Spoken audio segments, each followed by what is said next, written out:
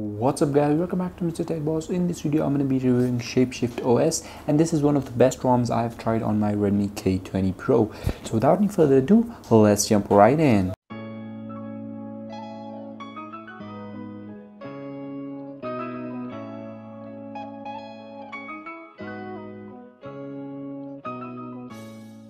Alright, so guys, if you haven't already, please make sure to subscribe and do give this video a thumbs up if you did actually like it.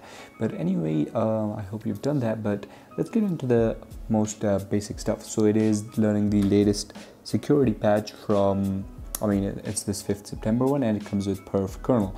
And actually there is a new version of this ROM that just came out today. I actually didn't flash it because I didn't want to reset my battery stats because I wanted to show you guys.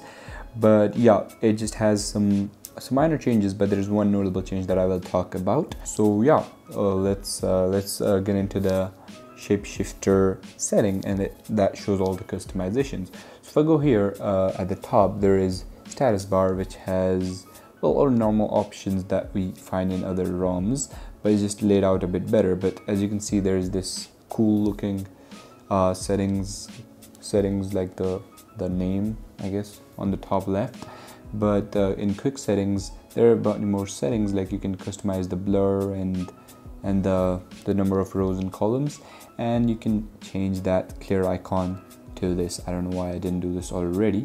And we can also show data usage in quick settings header, and that says 1.1 gigabytes. So yeah, that looks really good.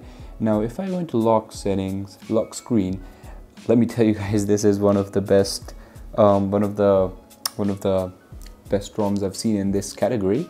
So if I go into recognizing animation picker, as you can see, there is a huge list of animations.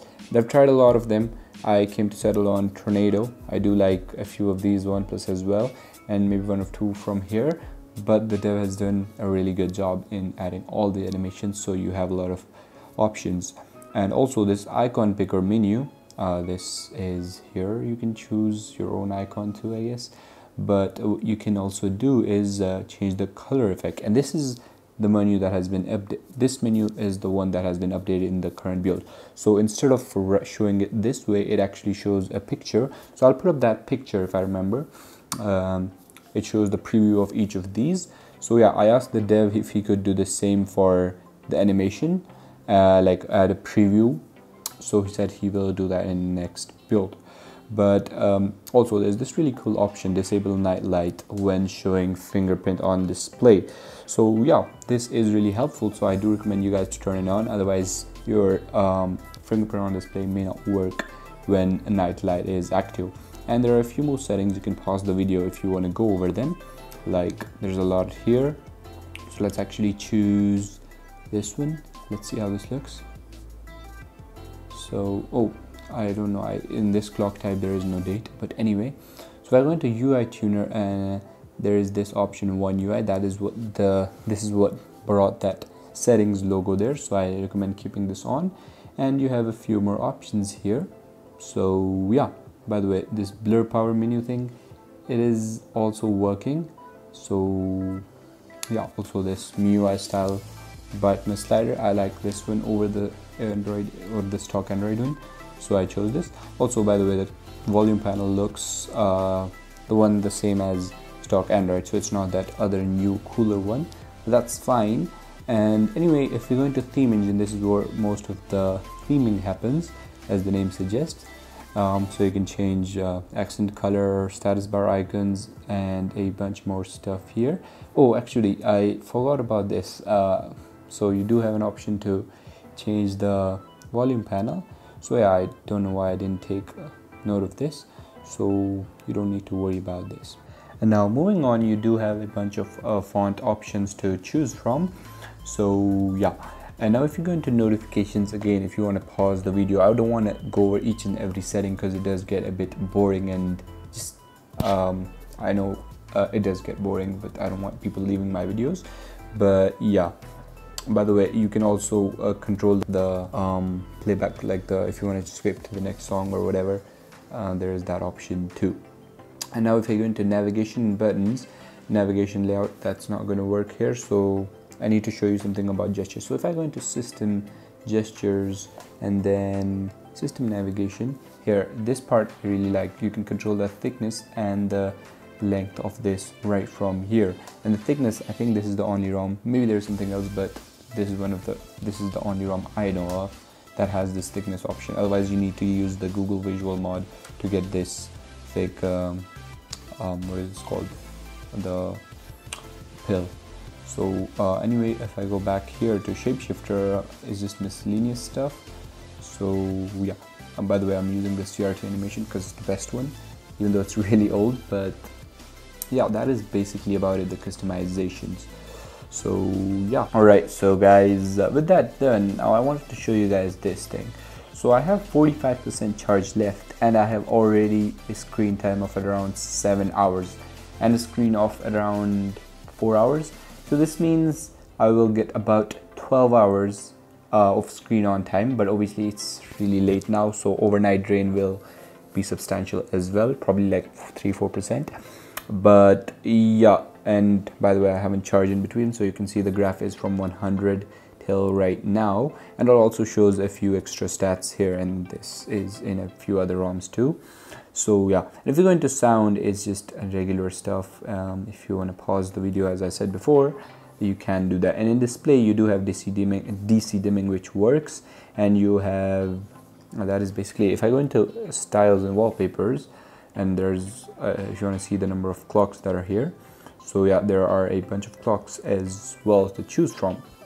But yeah, now let's move on to performance. So performance, personally, it has been really good for me. It's not like Paranoid Android, which is smoother than this obviously, but that doesn't have battery life which is even close to this one.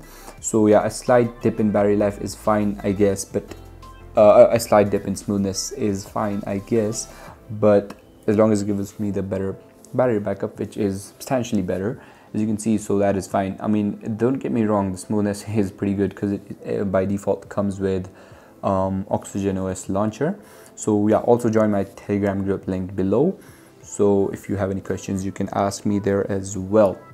But anyway, that is basically about it. As you can see, there's actually no frame drops right now, and if you want to know anything about the wallpaper or anything, do leave a comment down or ask me in on my Telegram group. So guys, I almost forgot to do the super fast app opening test. So let me close everything in the background, and that just basically includes opening a few apps and then actually opening them really fast in just to see if there are any frame drops. That's what I do on MIUI, and that's just terrible on MIUI. So yeah, so as you can see, it is working really well. There are no frame drops. The performance is top notch, one of the best, if not the best. But yeah, also guys, I just wanted to do a quick fingerprint test.